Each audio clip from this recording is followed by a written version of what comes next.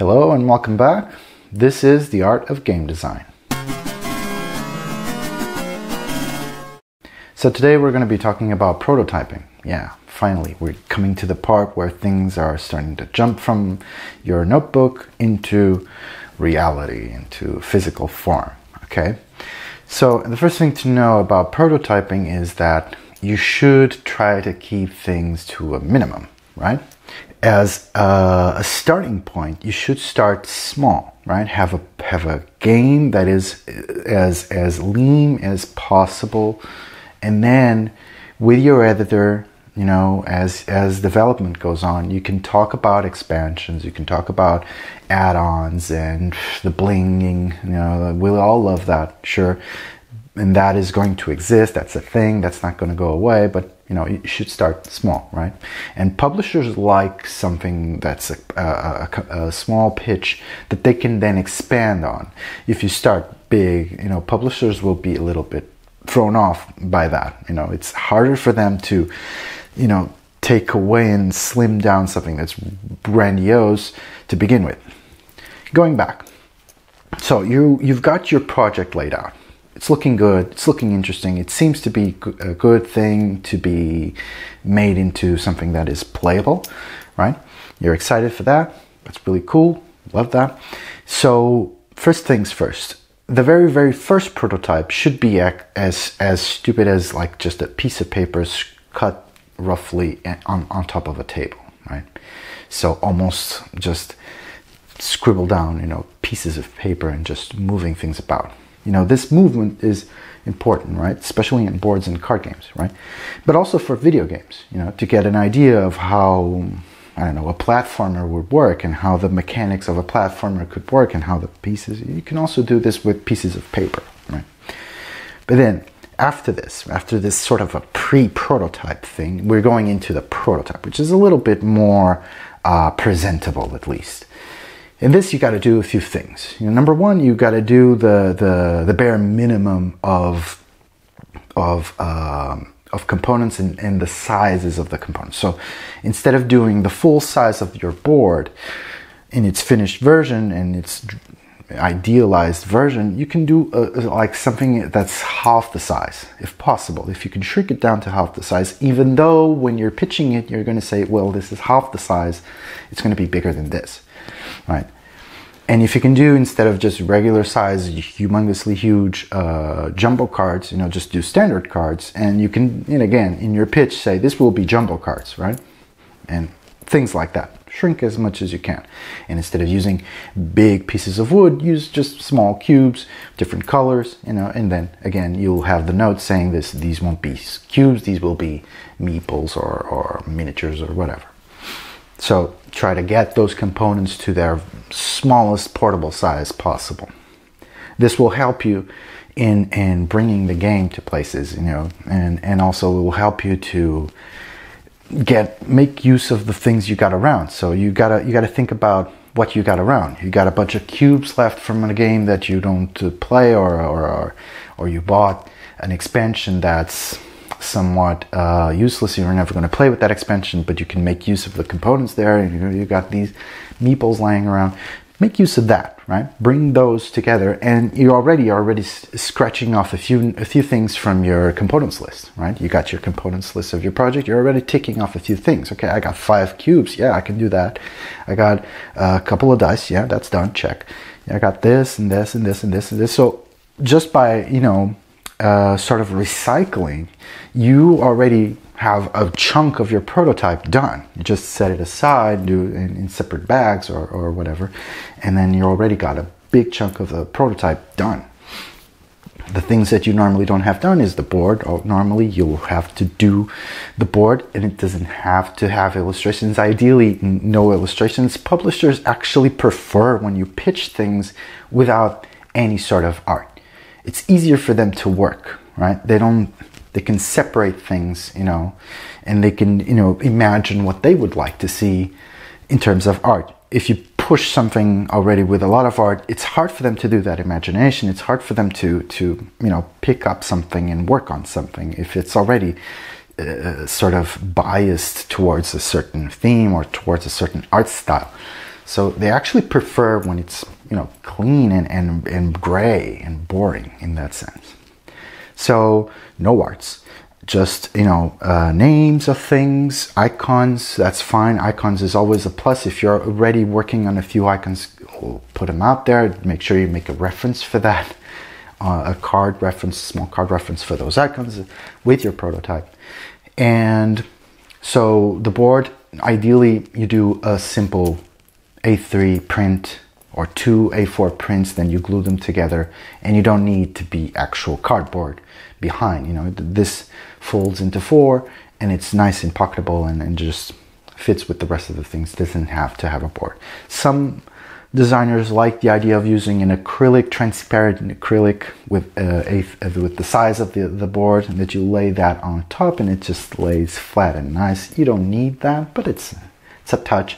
And some, like myself, I do like to glue a board to the back. I use the kids' cereal boxes for that purpose, you know, because there are always a ton of them in the bin. So I just pull one out and just cut it out, and then cut it to 4 again, so it folds. I can then show you how to do that fold nicely. We can look at that in a more detailed video.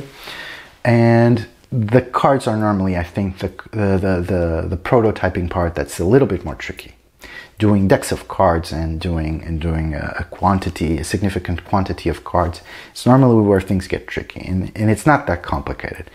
You pick up an A4 sheet, divide it in 9 with margins. So you leave the margins, and then you do a grid 3x3 with the measurements of your standard card, which is Magic the Gathering size standard, which is, I think, 8 point something through 5 point something. I don't know.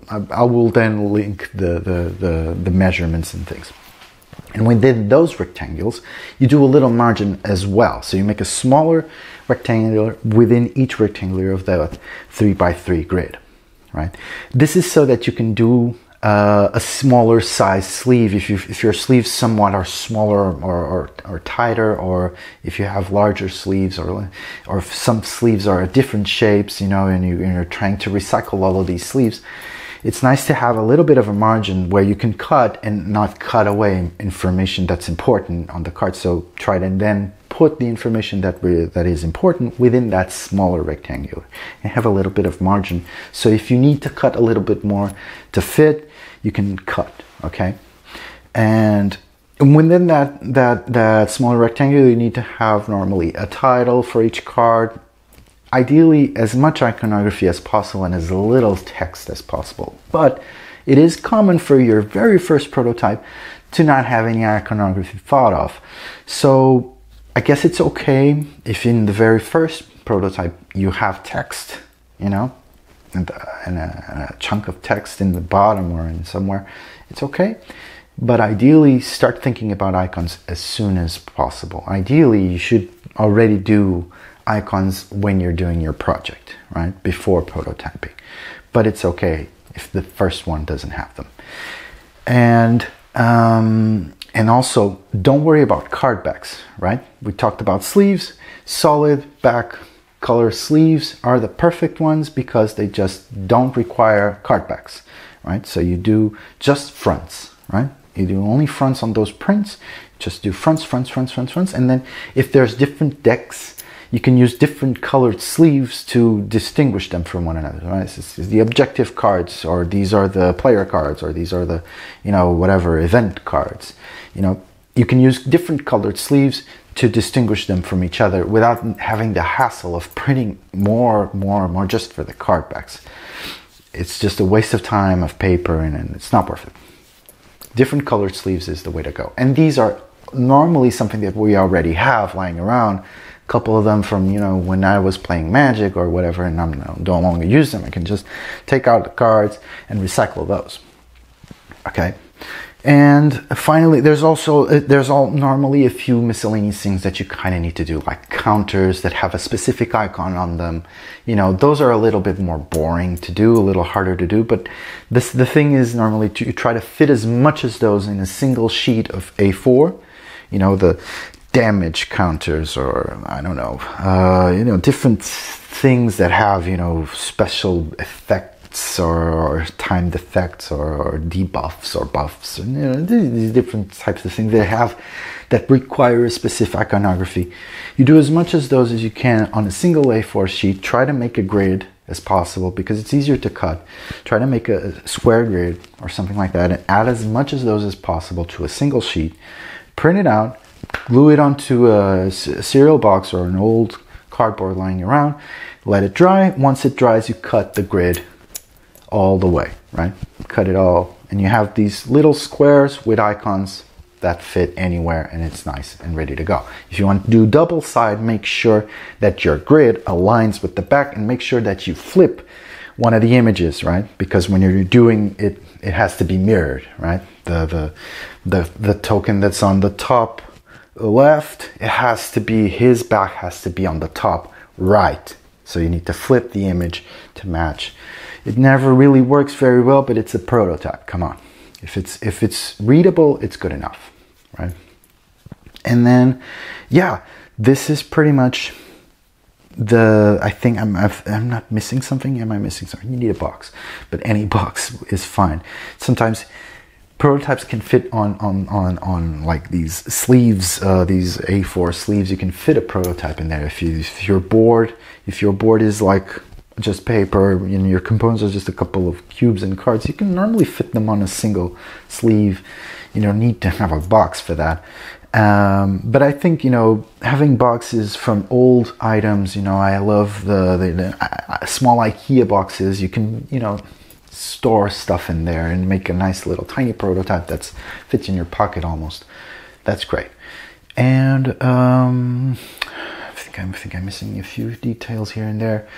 Well, we'll have to look into the minutia of these things, right? These layouts need to be, you know, need to be a little bit more practical, but we'll do that on another lesson. So for now, just keep in mind to keep it as lean as possible, as eco-friendly as possible. We live in different times now. We need to consider that, you know, there's no planet B. And thank you so much for watching. I'll see you in the next lesson. Goodbye. Thanks so much for watching the video. Subscribe to the channel for more free videos like this one. If you are looking for more advanced lessons or wish to show me your own work, check out my Patreon for more information. If you like this video, why not share it with a friend or a colleague that is interested in game design? I'll see you in the next one.